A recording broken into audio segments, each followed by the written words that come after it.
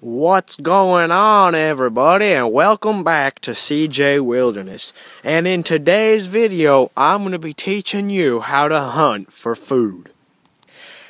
And like always, I have a few objects to help me find some food, and they include some acne cream, a forest pouch, a large pole, some scotch tape, and a survival horn.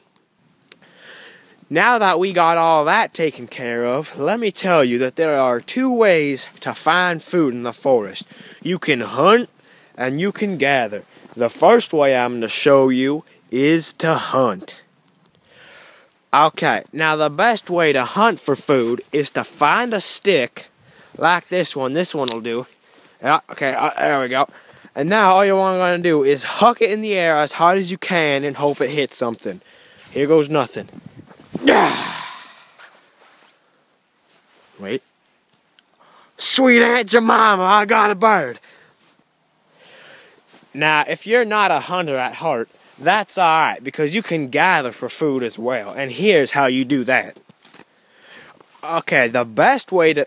What the hell did someone leave this perfectly good knife in this tree for?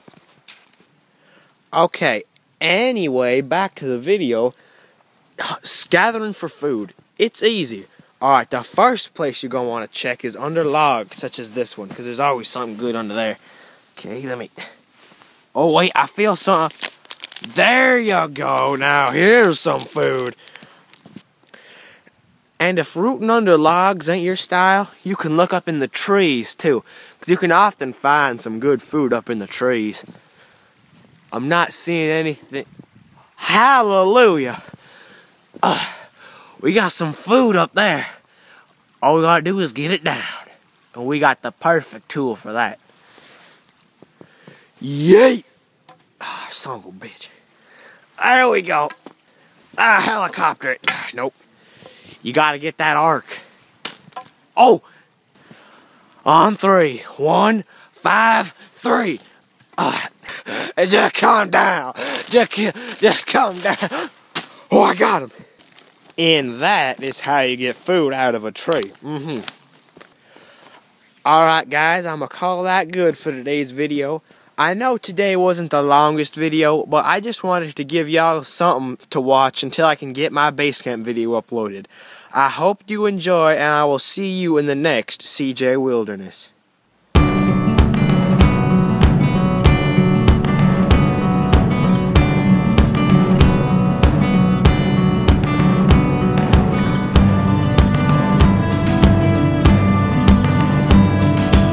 Go down.